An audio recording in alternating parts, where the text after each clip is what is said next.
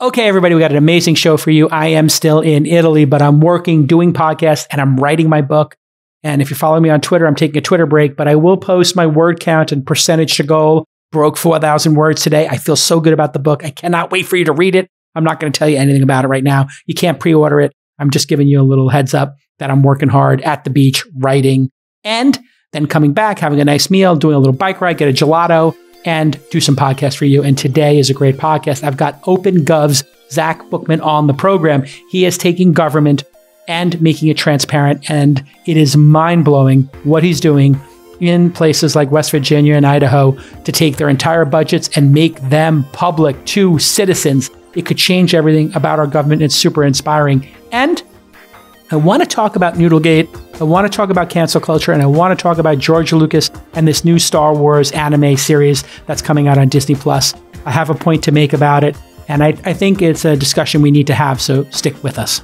Season 3 of The Next Unicorns is brought to you by Embroker's Startup Insurance Program helps startups secure the most important types of insurance at a lower cost and with less hassle. Save up to 20% off of traditional insurance today at embroker.com/twist. While you're there, get an extra 10% off using offer code TWIST. Odoo is a fully customizable and fully integrated suite of business apps that lets you build and scale your stack as you build and scale your business. Your first app is free forever, and right now, Odoo is offering $1,000 off your first implementation pack at odoo.com/twist. That's odoo.com/twist. And LinkedIn Jobs.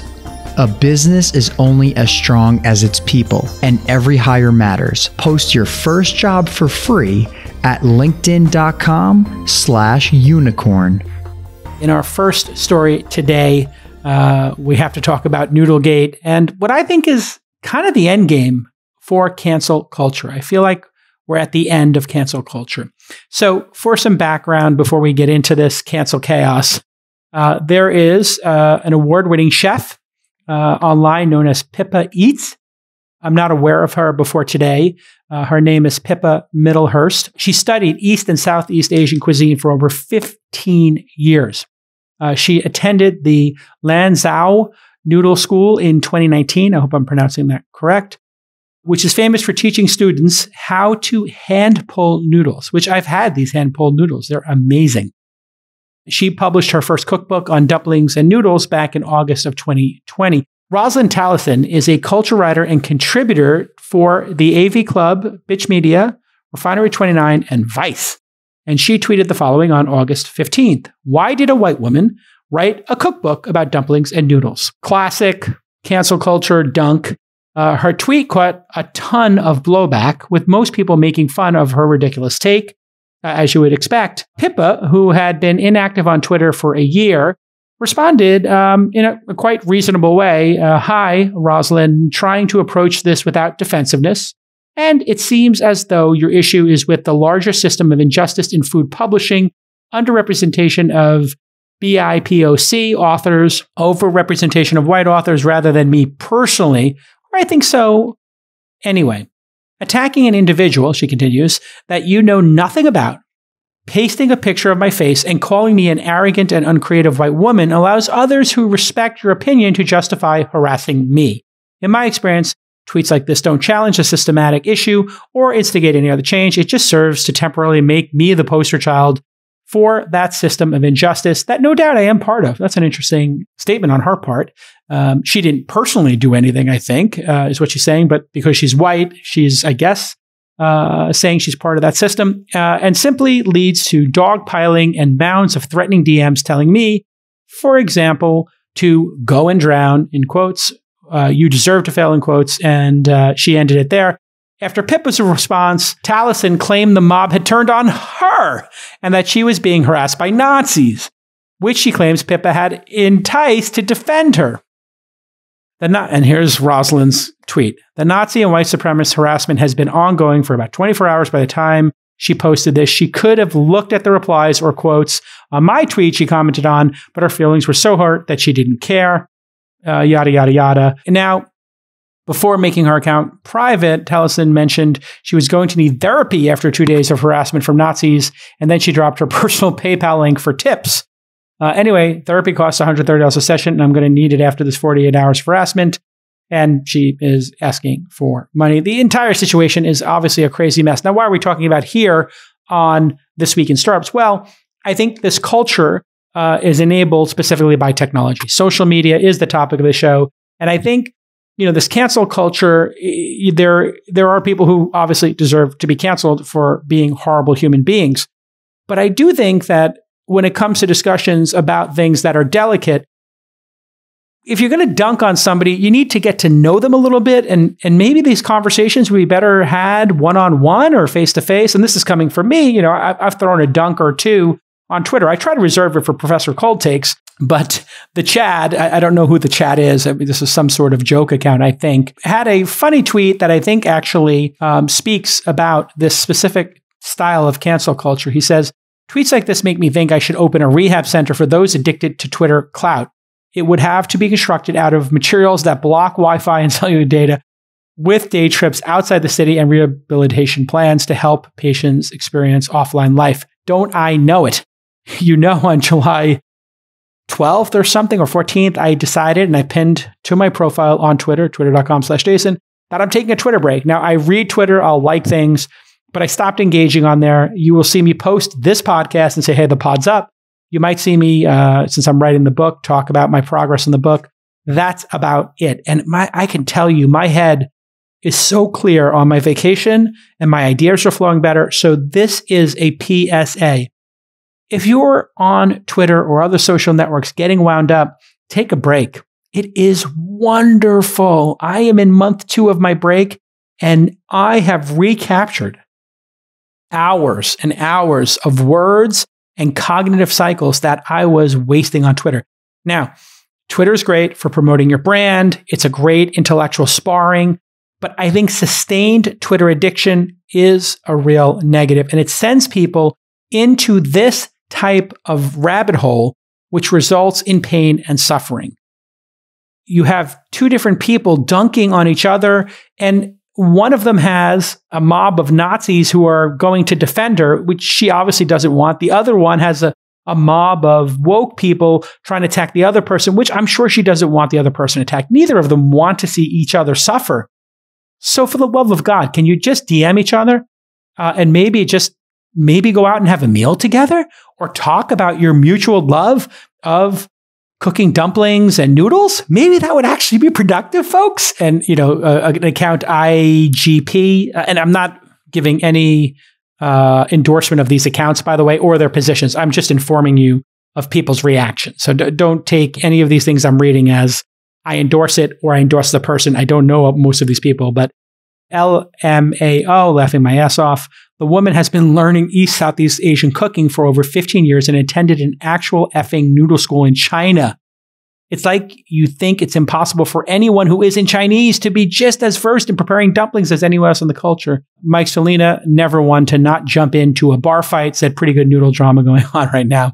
This is interesting. Putting aside this instance, we did have a similar thing about cultural appropriation with food, with the Bon Appetit story and the Reply All podcast and that whole implosion, which again, I think were probably a bunch of good people with good intent getting addicted to this dunking on each other and destroying each other, as opposed to having conversations that are productive in private. Now, for the people in the Bon Appetit story who were not getting paid well, that's a different story. Obviously, if people are paying one group of people a low salary and, who are people of color or Asian descent, and then paying the white people, 10 times as much and putting them on camera with the group of, underrepresented people's recipes, man, that's dark. And I think the Bon Appetit story was pretty dark, but that's not what we're talking about. It's a dunking. But I want to pause for a second because after I saw this story on Twitter, and again, I'm reading Twitter, but not participating. It's been a great experiment for me. I highly recommend you all do it. Just take a 30-day Twitter break and put hashtag Twitter break and mention me. Just go read only. Or actually, that's a better hashtag. Let's call it read only Twitter. Just do hashtag read only Twitter and I'll know you're doing that. I'll be interested in your experiences on this. as an audience. I want to show you a really good example about how cultures can influence each other in a positive way, not through appropriation, but through inspiration. If you don't know, my favorite director after Ridley Scott is Akira Kurosawa. And it's just a slight edge for Ridley Scott because of Gladiator and Blade Runner. But Kurosawa, High and Low, and Seven Samurai, Yojimbo, I mean, these are some of the greatest films ever made. Pure beauty, like watching a painting unfold before your eyes. Highly recommend watching High and Low, just incredible film noir by Kurosawa, and Yojimbo and Seven Samurai, and Stray Dog, another noir film from Kurosawa, because Kurosawa was inspired by the French noir, detective stories. So the French inspiring Kurosawa. Kurosawa inspired George Lucas. A lot of the characters and a lot of the iconography in Star Wars comes from Kurosawa.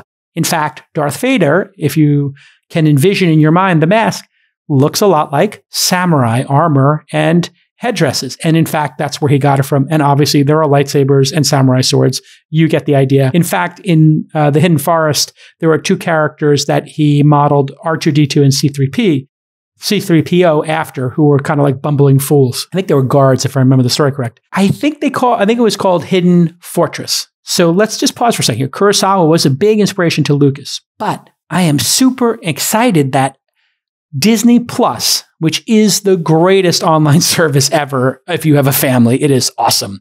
Whether it's The Mandalorian or Scarlet Witch or, any of these shows, Loki, they're just crushing it. Well worth it. Give it my highest rating.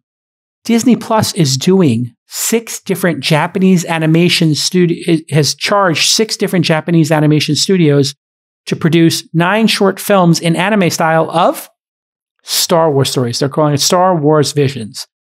So let's take a moment and look at how cultural sharing and inspiration can produce amazing products in the world. Some people will like to focus on tearing each other down for being inspired. A white woman being inspired by Chinese noodles.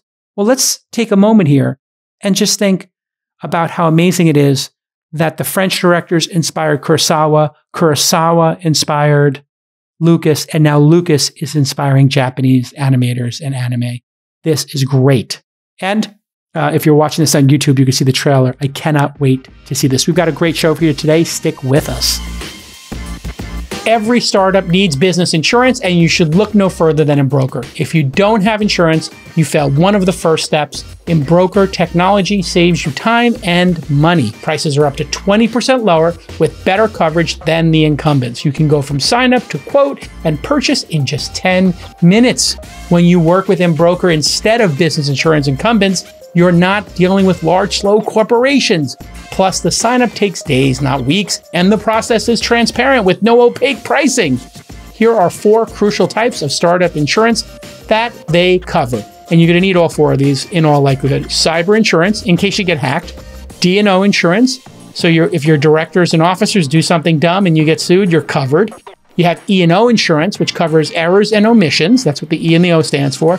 And it helps you scale because many major customers will ask to see your E&O insurance in order to close a deal. And of course, EPL, Employment Practices Liability. This covers harassment, wrongful termination, and more. To instantly buy custom-built insurance for startups, go to embroker.com/twist. That's embroker.com/twist. And while you're there, get an extra 10% off using the offer code TWIST. You guessed it. Okay, let's get back to this amazing episode.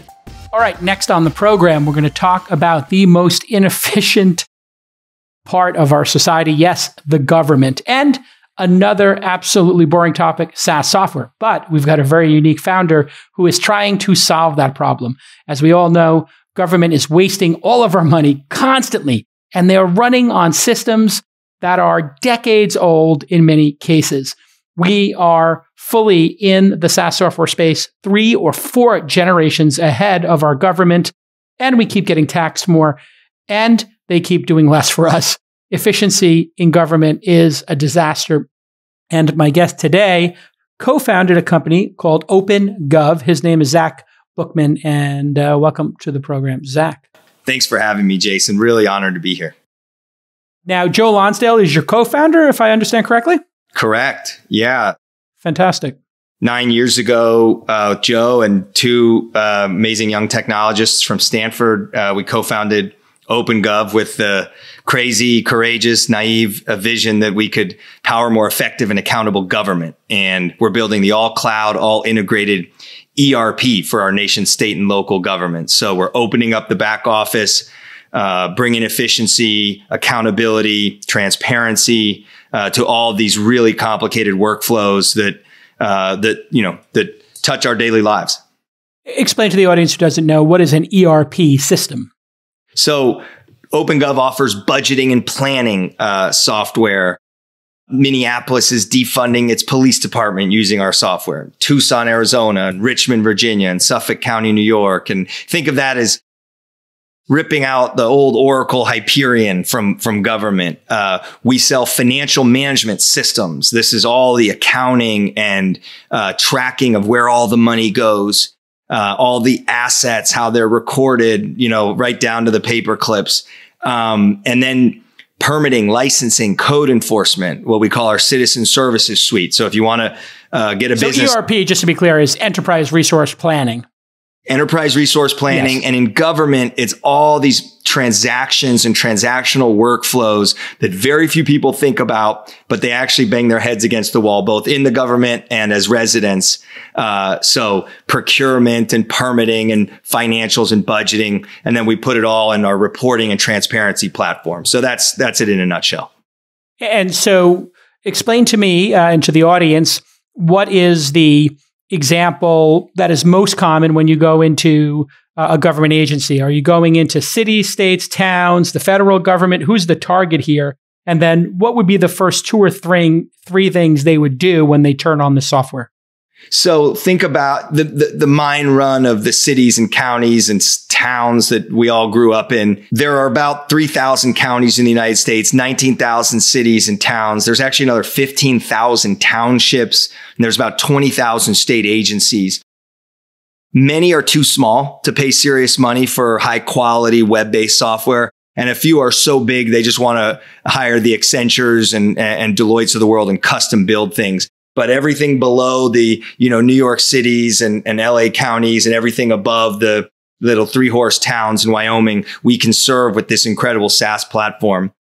And so we help governments plan where every dollar goes. It's a major anti-corruption device, but they have to build budgets and they have to get input from the community. And it's a big pie fight on how to spend taxpayer dollars. And then we account for where every dollar goes. That's our financial system.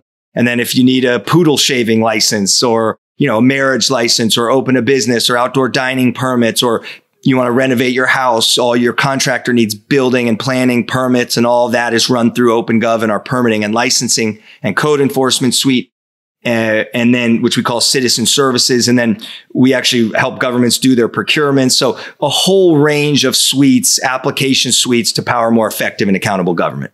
So the classic playbook in SaaS has been, at least for the last 2 decades, bottom-up SaaS, as David Sachs, my bestie, sort of perfected and created with Yammer. People in the company would start using the product, and then eventually somebody in the IT department or management would say, oh, what is this Yammer thing? We should pay for it so we get more tools. In government, I believe that doesn't exist as a concept. So how did you get product market fit and start the product market fit journey 9 years ago with governments? So some courage, some naivete, but you are right. And David actually came by the company fairly early and offered some advice and help. Governments don't accept free very well. Governments, you could have a magic button that will run the whole city and they don't have to do anything, and they'd be very hesitant to even press the magic button. So it's a complicated enterprise sales process to get a technical win with all their technical personnel, to get the political narrative for the value creation, and then of course the commercials. And so it's just expensive to sell into government. It's a huge barrier to entry, including for the governments. But as you know, our co-founder Joe has a lot of courage and conviction. They did this at Palantir. And we've been building just bit by bit. You need a lot of product. Suite wins versus best of breed. The old enterprise software contention. So the point solutions have a very tough time because they can't get the price points in government. And the suites, have a tough time because it takes a long time, but you can charge higher prices and pay for your sales and marketing and product development. So it's tremendously complex, and it's just getting better and better as we get more and more software, more and more relationships. We've got over 1,000 governments across the country and growing multiple a week at this point. And so what you're saying is people want the Microsoft Office suite. They want to have the parking tickets and the permits and the budgeting and the payments all in one package. They don't want somebody to just sell them parking meters and tickets and then somebody else to sell them, their financial planning software. One throat to choke, one procurement, one support line. They want the one, including because we as a polity have made it so hard for governments to buy. So one of the reactions. Well, you get a corruption scandal and then everyone in town or everyone in the state says, let's put more regulation on governments and how they spend money. And people say, oh, they're all incompetent and dishonest. So what do? We put more regulation on them. And what does that do? It raises the price and the cost and the time it takes to buy things. And I mean, we're running a company at OpenGov. I've got dozens, if not 100+ SaaS subscriptions. Government has so much technology that it needs. And literally even keeping track of their vendors is a massive effort requiring a lot of software across a huge range of business lines. The government is basically just a holding company. And it's a weird holding company because you never mix, trash collection with road maintenance, with sewage processing, with electric power generation. It's like, this doesn't even make any sense from a company perspective, but that's what our nation's governments generally are, is general purpose holding companies with lots of different business lines with huge ranges of workflows and needs. Knowing what you know, what is the worst situation of inefficiency and red tape you've been presented with on this journey? And then I'll ask, what's the biggest win you've had, like in a very specific example? So both sides of the coin, the biggest train wreck and the biggest win. There's some spectacular and very sad, really, government failures. The city of Bell, California, the citizens were disengaged, and the mayor and city council bilked hundreds of thousands and millions of dollars from a small, poor community outside of LA. A spectacular corruption scandal. We actually went into Bell afterward and brought them transparency software and helped them try to build trust. Even the city of Cupertino had a serious corruption scandal. A dishonest staff member turned out to have been stealing. They then brought in OpenGov budgeting and planning to clean up the whole budgeting process so that every dollar is accounted for. It's all tracked and it's all open to the community. And it's been a huge success story in Cupertino, right in the heart of Silicon Valley. I could go on and on and on about both some of the sad and incompetent situations we've seen, but also just a lot of people working really hard, accountants, lawyers, public administrators, and managers across the country fighting every day for their communities. And it's actually a more positive story than most people think it is. There's a lot more competence, I would say, than most people realize going on in their local governments. So why do we perceive it as so incompetent then, knowing what you know? I think we see the failures. I think we don't understand how these organizations work. And it's kind of funny because we are the government. Let's just be clear. We elect our local city council members and county council members and our state legislatures and state leaders, as well as our federal leaders. Very few people really understand how a city operates. They don't understand, a city manager is actually the chief executive or chief appointed officer, as opposed to a mayor. They don't understand how the agencies work and fit together. And it's the lack of knowledge, the lack of interest that leads to a lot of these ridiculous situations. But we create the laws, we create the rules, we create the regulations. So it is a little funny when we rip into our local governments. And I do this as well. I live in the city and county of San Francisco, and I have as many gripes as the next person. But it's the political culture here. Let's just be clear.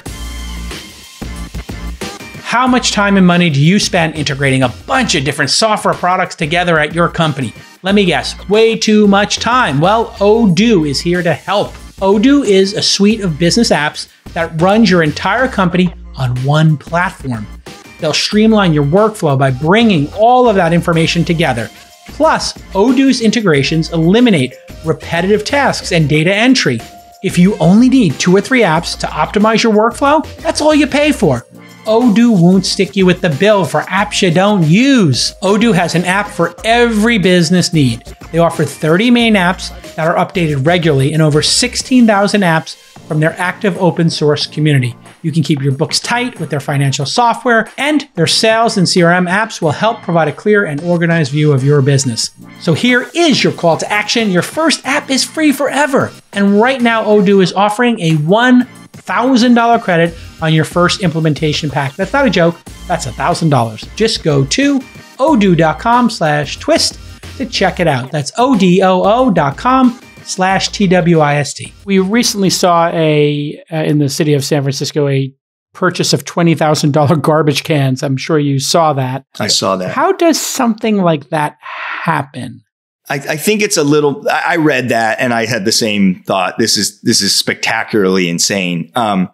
What I heard is it was a pilot to test out auto compacting trash technology. And so it's a bit of a journalist story making a stink. There's a lot of things to make a stink about, cleaning up the streets and beautifying the city being one. Excuse the pun.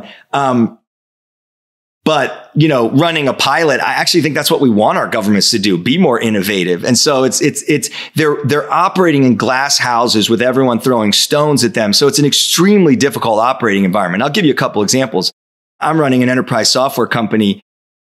I don't take a software purchase for my board to approve. We've got an amazing board, one of the best boards, Mark Andreessen, John Chambers, Joe Lonsdale. They'd laugh me out of the room if I took, you want to buy an extra few Salesforce licenses? But believe it or not, most of our nation's governments, local governments have to take certain purchases to their board for approval. It's crazy. And then everyone sits around and throws stones at that. Why are you doing this? Why are you doing that? Imagine running a company like that. Or imagine running a company where a journalist is going to be writing up, you want to do this for your product feature? That's a very difficult operating environment. And so I don't know the specifics on the $20,000 trash cans, but when I started reading, they're running a pilot and it's technology that auto compacts. I said, still sounds crazy, but it sounds a little less, it's not, it's not a Rubbermaid. So it could be fake news. Could be the press trying to get a headline. It does sound interesting, an auto compacting garbage can, but also seems incredibly wasteful. I think what I heard is we're trying out 4 or 5 of these. And if it works, they'd still be unbelievably expensive, maybe a couple thousand a piece. But you know what else is expensive? Paying salaries, benefits, and retirement for people to walk around and run around and drive trucks around the city picking up the trash. Pretty darn expensive to maintain our parks, our roads, to haul trash, to cut trees. It's kind of unbelievable if you think about it, but these are real people. And they get paid and it's massive expenses. And so I assume they're trying to innovate to actually cut costs in the long term. Doesn't mean they're doing a good job, but there's a lot more to a lot of these stories than people realize. What government in the world is the most efficient that you've modeled the software or the strategies and best practices on that you try to educate people here? I'm sure you've done some studies of, hey, how does it done in Finland or Norway or Tokyo or whatever high functioning, Sydney comes to mind, city, and you try to bring those lessons back here? So we're focused domestically on the US. We see a lot of interesting and innovative stuff going on. The city of Tucson, Arizona, for instance, the city of Tampa Tucson is using our budgeting and planning to kind of streamline the massive collaboration required to spend $1 billion a year across a whole range of services and departments.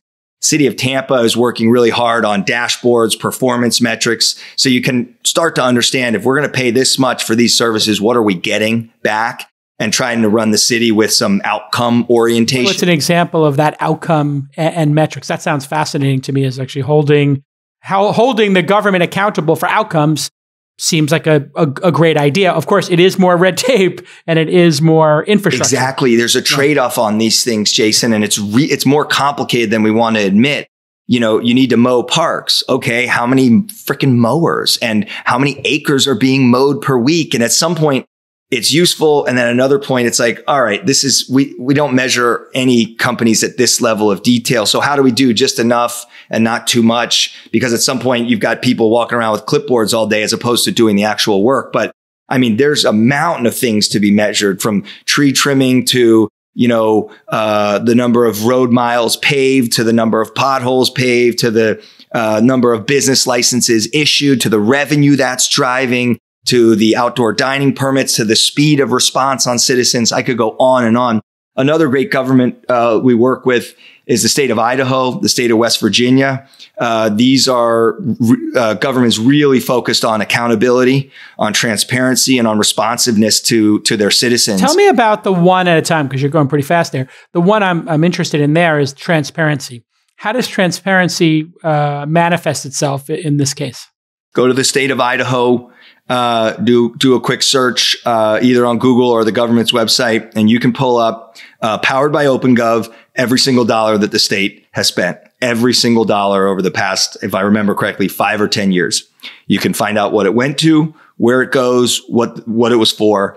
So when we're talking transparency, we're talking basically an open ledger on the website. Correct, and is it in real time? It's nightly. Wow. It's unbelievable. It's a huge number of transactions across billions and billions of dollars. This is the state of Idaho. You can do the same. The whole state of Idaho. Correct.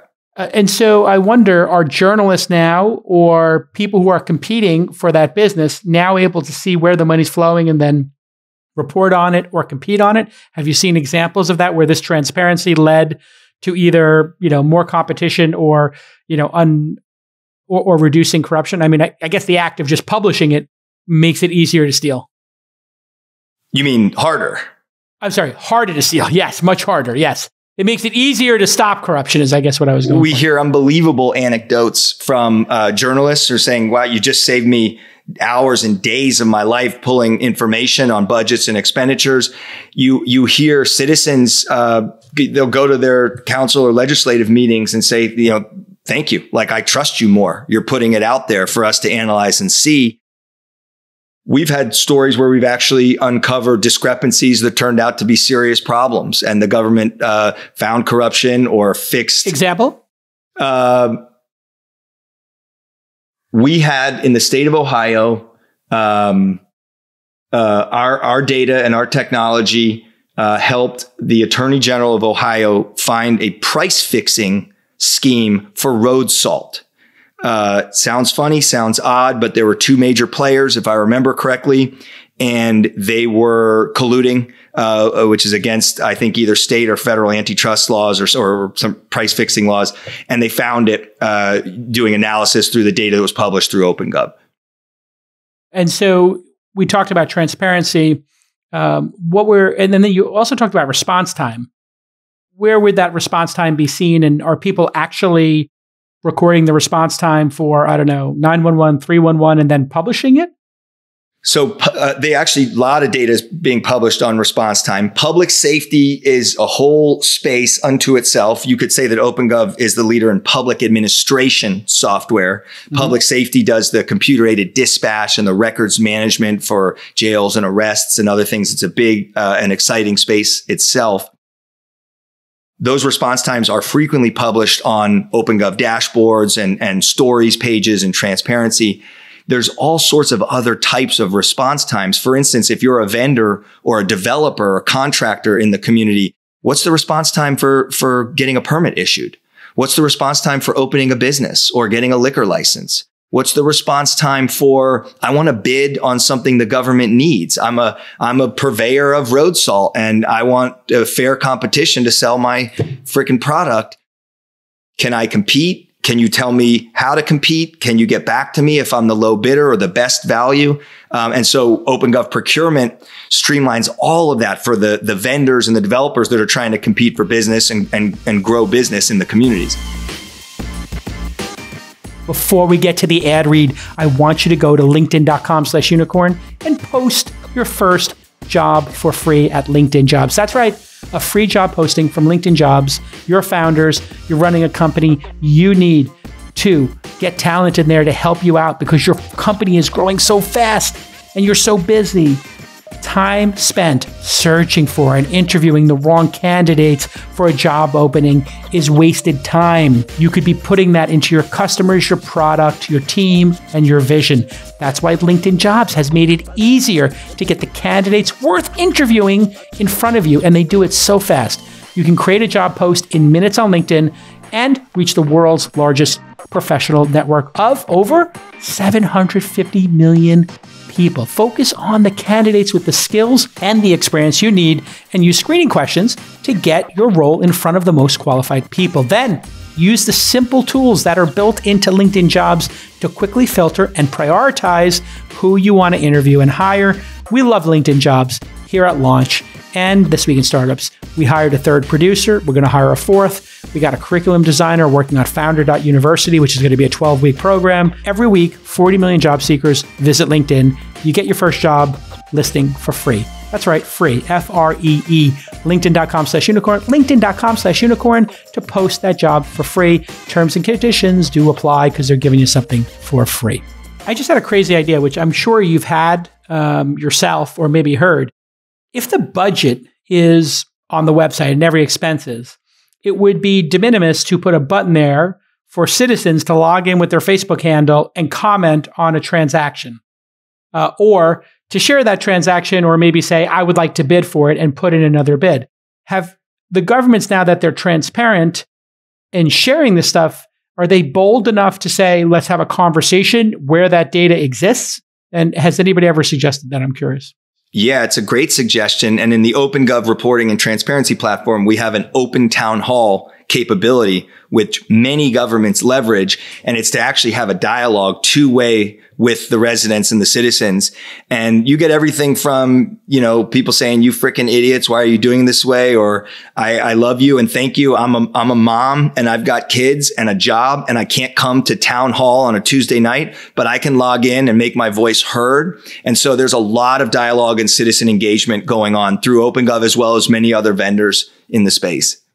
So does that manifest itself in a video conferencing call, or in chat, or in a message board, or in a one-way back and forth? Like, you can kind of do all of it, but it's a lot of public forums, basically. So think of it as the Agora, but online. And so digital messaging, and they can run surveys, they can get feedback. So, if you want to build a stadium in the community or a new park, you might want to solicit, what do you all think? And then everyone pours their, I love it, I hate it, not in my backyard. And you get that going online. You get more participation, more buy-in, and frankly, more productivity. Alignment leads to execution in a company, and it does in a community as well. And so what about issues where, you have some huge divide? I think the homeless / addiction, however we want to frame the homeless problem in San Francisco, which are part of the community. I'm just curious, it's a little outside the mandate of OpenGov, but I'm curious how a system like OpenGov, if it was deployed in San Francisco, I'm assuming it's not, because San Francisco is incompetent. They would not. They have declined on multiple occasions to leverage our technology. And that's because they're incompetent, or they're just using something else? Yeah, no comment. I'll say it. Can you imagine if the amount of spending we have on, there's a lot of corruption in San Francisco. That's been proven through many different arrests that have occurred, and stings and all kinds of stuff over the decades. But if we could actually share the spending on the homeless problem, I'm using air quotes here for those of you listening and not watching on YouTube, that could have a dramatic impact, because I don't think people understand where all this money is going. I agree 100%. In fact, many years ago, our first product was transparency. It shows off all the spending in a user-friendly way, and you can drill through it. We actually offered it to the city of San Francisco for free, and then for some unbelievably low price, like $25,000 or something. And they had a homegrown system. It took 7 seconds per page to load, and they said no. There's one way to decrease usage. It takes 7 seconds. Are you able to ingest public records for a city like, say, San Francisco? It would be interesting if you were in 1,000 of the 50,000 cities, if you could ingest the other data. And I know there were some nonprofits doing this kind of sunlight projects if you could adjust that, you could actually benchmark city versus city, what they're doing with homeless, what they're doing with construction, what they're doing with permits. Has that happened yet where we actually benchmark cities against each other? And have you thought about adding that to the product? That was Jason. You are very impressive with your product suggestions. That was one of our early part of the early vision was to allow cities and counties to learn from each other and share information and benchmark to get more efficient and even get kind of competitive. We have a number of capabilities to help that, but to be fair, it's been very, very difficult. And I've learned a lot over 9 years of building this. I'd say we started out with a little more of a kind of an aggressive posture. And after understanding the challenges of running a city, there's so many unique parts of it. Does your fire department, how many branches does your fire department have? Are there, what's the climate? What's the wildfire this, the hills there, the train tracks there? So it actually is harder than you think to measure even basic things like police response time or fire response time. It sounds funny. My father was the head of traffic for the city of Seattle. And is an interesting story. They get a blizzard about once every 10 years. And so it's a terrible use of taxpayer money to invest in a huge amount of snow removal equipment, including because it's one of those seaside kind of roughly temperate environments where the snow melts in about a day on average. And it was the blizzard of 10 years, and it took about 50 hours for the snow to melt out.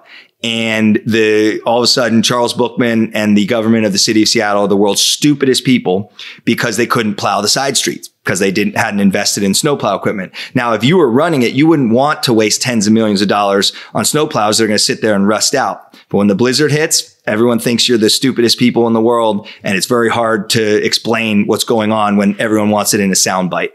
Let me know if that makes any sense, but it's the kind of thing it does seem like something that is hard to communicate to people who are frustrated to have to stay home for 2 days and can't get their cars out. But in reality, very simple. Would you like to pay X amount more in taxes and burn it? How inefficient is the average city if you had to look at how they spend money? Do you think they could be 10% more efficient in spending, 50%? What's the range here of lift? We think that's a massive potential lift in terms of efficiency. Again, very tough to measure efficiency in a public sector organization. But just the cloud is coming to government. OpenGov is bringing the cloud to government. The cloud offers a tremendous array of benefits, as we know. Total cost of ownership down, manual workflows down, strategy up, digitization up, engagement, transparency, accountability up, work from home, remote work, increased ability to fend off the cybersecurity attacks, the ransomware attacks, which are plaguing governments. So a huge array of benefits, and it's really happening. COVID, very bad for the world, very good for cloud software. And I'd say kind of Aaron Levy mentioned that this, I think 5 or 10 years of progress is going to be made in just 1 or 2 years, given what's happening in governments. And I think there's just a massive lift coming to the productivity of governments. But let's step back and understand that these are collections of human beings, very complicated communities with massively diverse interests, and they're not designed for efficiency, Jason. It's what most people don't understand. We've designed these organizations to move slow, to think about generations, not quarters or weeks, and to foster public participation, which, as you can imagine, is about the least efficient thing you can do. I think, I'm just, for folks who are watching, they might see my eyes moving around. It's because I'm on Transparent Idaho, which you can look at transparentdata.idaho.gov. And, we're having this sort of discussion. It's very high level, but I'll have my team pull this up. I just sorted in 3 seconds in beautiful, very well-designed, responsive website, the pay rate of people in Idaho. And it turns out the president of Idaho State University is the most well-paid person in the state at $400,000, which I think is the average salary of a teacher or firefighter in San Francisco. And Idaho State University's clinical associate professor, the president of Lewis Clark State College, it seems like the top university folks are the highest paid. And you could even do like just a sort with the data and sort ascending or descending and can see that the liquor division or other controllers are paying $7 an hour for a clinical lab, somebody working in the research lab, and you can see the name of the person, and you can see the payroll costs and the workforce tenure. I mean, this is an incredible system. Just to look at that information has got to make the people working there think twice about doing anything that would be a shenanigan. And then also, are we paying the proper rate is a really valid question. Maybe some of these salaries should be increased, if they're so low. It could work both ways. What other transparency has worked really well? Are people transparent about things like, people, you talked before about how long it takes to get a liquor license, et cetera.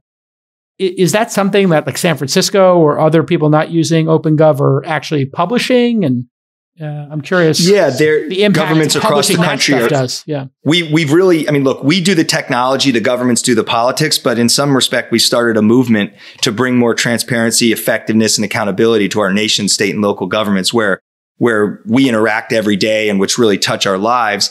And it's going on all over the country. An anecdote that you'd find fascinating: the state of West Virginia used very similar technology to power overall spending transparency, and discovered that some of the Supreme Court judges were buying $20,000 rugs and wow, unbelievably expensive furniture and adornments, and they were all thrown out of office as a result of opening up the spending, increasing the transparency. Yep.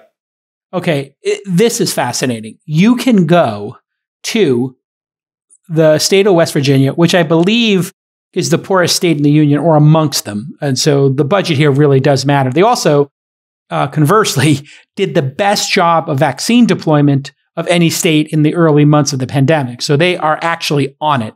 It's a very impressive governor, in fact, at least from when I saw him doing that. They literally have, I guess the Capitol dome is being repaired. And they literally have every vendor and how much they're being paid for the Capitol Dome repair in real time on their website. That is extraordinary, as well as rainy day funds, employee compensation like we talked about, and the top 200 state vendors all listed. Wow. It's super fascinating. Like you can lose yourself in this data. Absolutely fascinating stuff. Yep. The auditor there, JB McCuskey, is a rabid user and has achieved tremendous results with it for the state. And I agree, it is fascinating, and there's a lot of depth. And it's also just straight up educational, because we spend most of our days thinking about how we build our families or build our lives or build our businesses. And these public entities we're a part of, and it can really teach us how they run and how complex they are. I mean, I'm on the state of West Virginia, and there's literally a button that says tourism advertising expenditures. Digital, broadcast, out-of-home advertising, social media, and I can click and see the social media budget for the state, which is $35,000 a year, is what West Virginia is spending. And you can see their actual, and you can see it over the years. So 2021, they dropped down to $35K, and they were spending, $1 million in 2020 for some reason, and in 2009, they spent 231. I wonder if that had to do with the pandemic. Maybe they spent extra money on, trying to get people to travel. Who knows? But it does lead to questions. What's interesting too? I don't know if you use Notion or a wiki. There kind of is a change log where you can see where the changes are occurring. Do you have that feature in here where I could just look at the change log? You've got this incredible podcast and media work and an amazing background, but if you're at all interested, I mean, we might have to get you on the OpenGov product team. We do have notation capabilities because, as you can imagine, this stuff's very complicated. Why did this go up? Why did this go down? And so you can actually notate things in there. But of course, this takes the administrators of the system, namely those in the government, to take the time and energy to do this. And it's a lot because it's very wide ranging and very in depth. Well, I mean, these are some brave people in West Virginia, and I just have to say, like, kudos to them.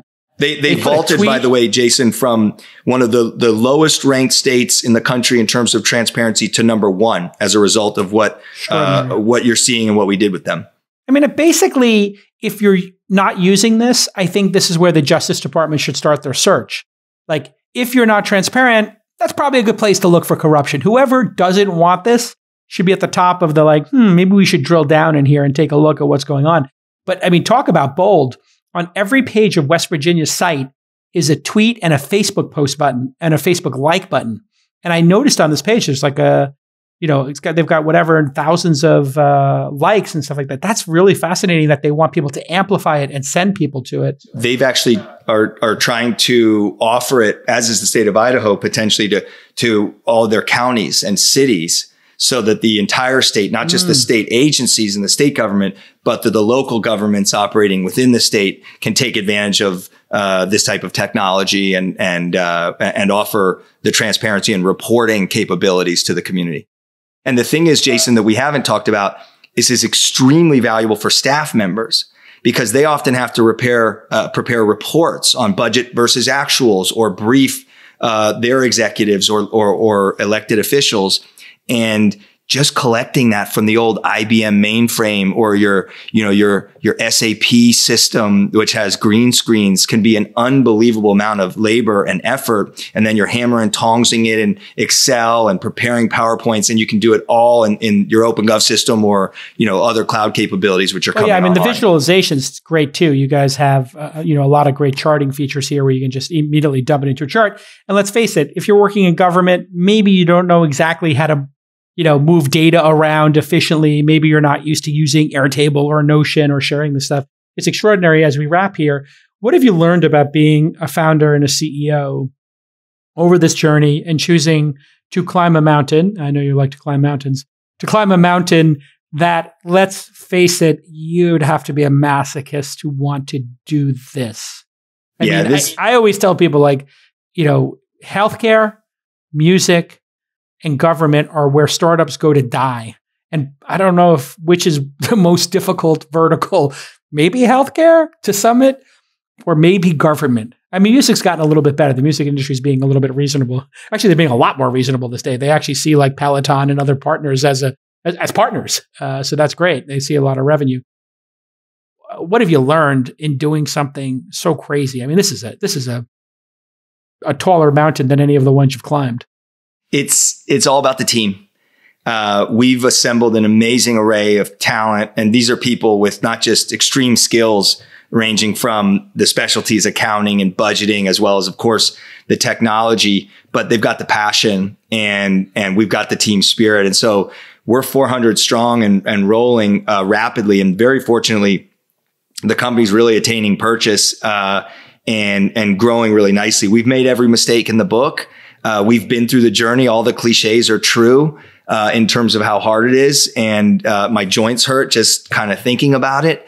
But it's also it's about the most fulfilling work we could possibly be doing. For me, we want to go home in 5 or 10 years, tell our parents, tell our kids, look what we've done for our country. Look what we've done for our communities and our society. And I think the whole team at OpenGov feels that, and our customers feel that, and the prospects feel that. And so we're driving as an insurgent with tremendous energy into this old line industry. Yeah, well, I appreciate you doing it. And, I was about to say, how do you find somebody motivated to do this? And the truth is, there are people who are working in government who have already shown they're motivated. So I'm guessing when somebody deploys this in a state and they have a great experience, they might actually want to come over and work on building the software. So you've actually got like a really great funnel.